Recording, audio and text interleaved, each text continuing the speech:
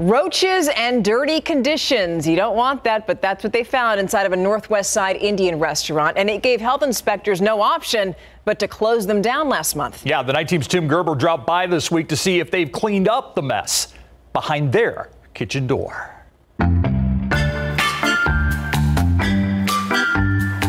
Dosa City, located in the 9900 block of Fredericksburg Road, was shut down following their February 13th health inspection. Moldy foods in a cooler were condemned and discarded. Household pesticides were found in the kitchen, and so were live and dead roaches. Some foods in a cooler were being stored in T-shirt and grocery bags. Raw chicken was stored above ready-to-eat food in a cooler, while several coolers were soiled and needed to be cleaned. So was the stovetop in several areas under and behind equipment. The inspector gave them a score of 77. He also suspended their food permit and forced them to close until all the violations were corrected.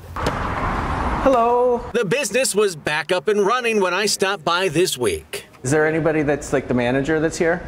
No, sir.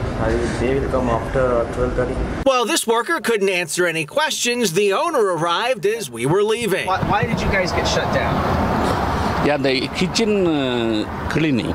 Okay, it wasn't clean enough for the inspector? Yeah. He says he was out of the country when the inspector came, blaming his employees for letting conditions get out of hand.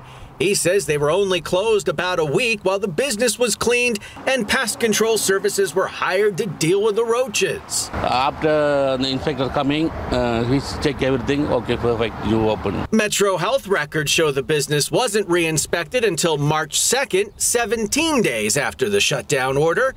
They were given the green light to reopen once a reinstatement fee was paid and dead insects were removed.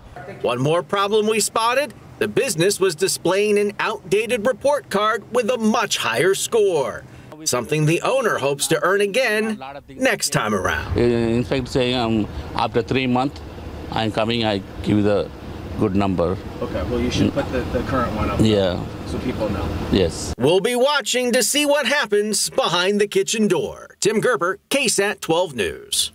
If you missed an episode of Behind the Kitchen Door, you can scan the QR code on your screen. Yeah, because from there it'll take you straight to our BKD coverage on KSAT.com, where you can also catch previous episodes. We also give you a detailed breakdown of how restaurants are scored during these health inspections.